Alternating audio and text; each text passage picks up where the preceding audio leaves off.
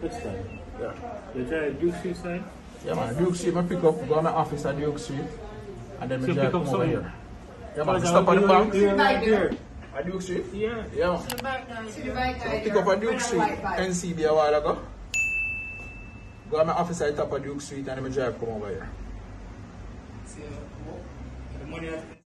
All of the information they have making today news, a firearm seized in the vicinity of Kitson town, an alleged firearm seized and one taken into custody in St. James, a woman reportedly involved in Manchester Doùble shooting, a bizarre murder of a woman. So welcome to Sky TV, my new viewers. How are you doing, my subscribing family? Definitely feel free to drop a comment down below. Don't forget to subscribe and like the video so you can be promoted to more law-abiding citizens right across the beautiful country and the world itself. People may get right into this. Sky News tell you how it really go.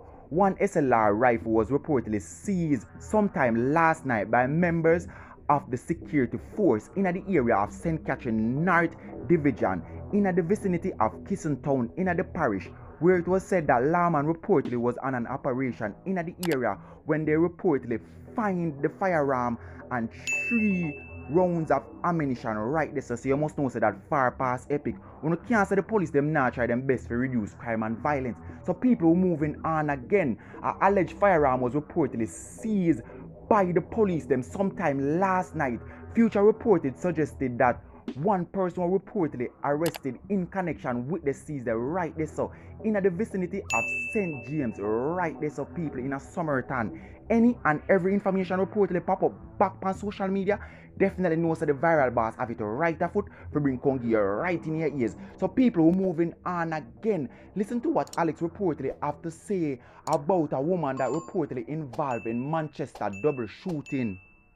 It's being reported that a woman was involved in Thursday's Doùble shooting in Greenvale, Manchester, which claimed the life of 76-year-old Teddy Clark. The other man who was injured in the attack remains hospitalized. It was reported that about 5 p.m. a woman and 2 men went to a shop in an area known as Texas and posed as customers. They later opened gunfire on a man as he approached the establishment. Mr. Clark was also shot and died at the scene. Investigators believe Mr. Clark was not the intended target. The 3 attackers escaped in a vehicle. Sending you back over to the viral boss.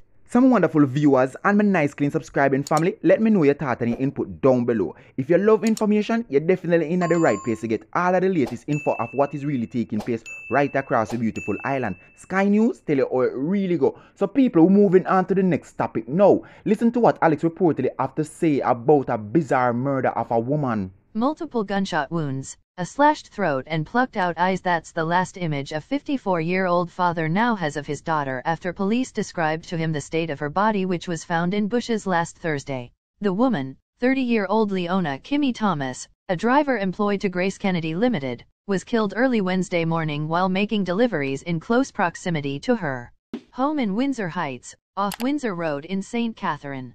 Strangely, it is an incident that remains low-keyed, as far as reportage goes. Me sigh on sleep. Every time my eyes shut, it come like a shimmy see. Me a jump up out of me sleep. The police dem tell me. Me and my son. We went down to the station and talked to them. Her throat slashed and her eyes dem dig out and she get shot.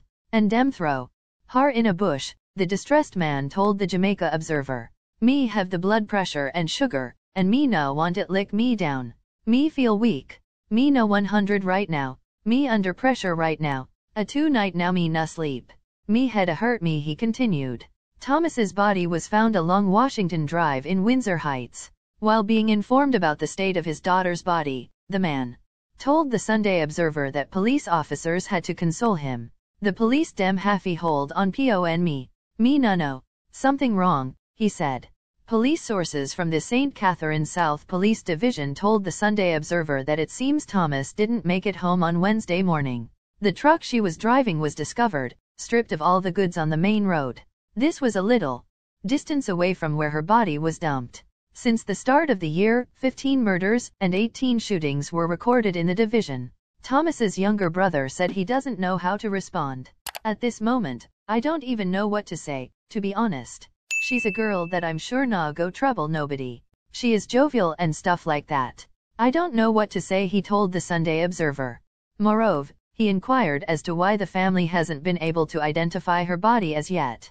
The police said they are doing an investigation and then we will be able to identify the body. How long does it take for them to do their investigations? He questioned.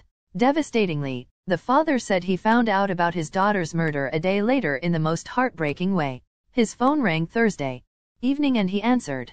A family member then asked him, a true Kimmy dead, hitting him off guard and sending him into a wave of emotions. Way you mean Kimmy dead? He responded staggeringly. He said that was what spurred him to engage the police. The man told the Sunday Observer that when police officers took him and his son to Thomas's home, the front door was locked. Her roommate was then alerted and she gave them access to the house. Inside, they discovered that a washing machine was stolen from the house, along with chicken that was left in the refrigerator and other items. It is suspected that criminals gained access to the house after taking a key from her body, and after rummaging through the house, they locked the door and left with the key. Late Friday night, Thomas's roommate was accompanied by guardsmen personnel to the area to collect her belongings to go elsewhere because the home was deemed unsafe as investigations continue. The woman, who was referred to as Thomas's sister, told the Sunday Observer, "We were living together. I don't know anything. The police don't give us no information and them no talk to we all now. They said they would call us and we are waiting on the call." Before she could continue, she broke down and said she couldn't speak on the incident anymore. Thomas's aunt told the Sunday Observer that she was distraught. Up to Saturday night when contacted, she said she was unable to fathom what had happened. She's supposed to do a delivery, she said. "I honestly don't remember the last time I talked to her. Me head Sion recall nothing.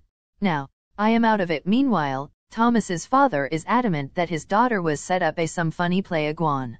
She not even reach her yard and dem kill her and throw her in a bush. It looked tricky. Don Webby, Group Chief Executive Officer of GraceKennedy Limited, told the Sunday Observer on Saturday that the company is deeply hurt by the loss. "We are extremely sorry and broken-hearted, and we have our security people really doing a proper investigation. We are very distraught and sad. We are extremely concerned. It is a very sad moment for us," he said. "I was in a meeting when I heard that one of our truck drivers was killed somewhere in Central Village, and the goods stolen from the truck. I am really concerned about it." Webby said there are some sensitive issues that can't be discussed regarding the incident. However, he said, "All our trucks have panic buttons on them and it is not clear to us at this time whether the panic button was pressed or not, which is a big issue for us. Subscribe because we make your life easier. Thank you. See you on the next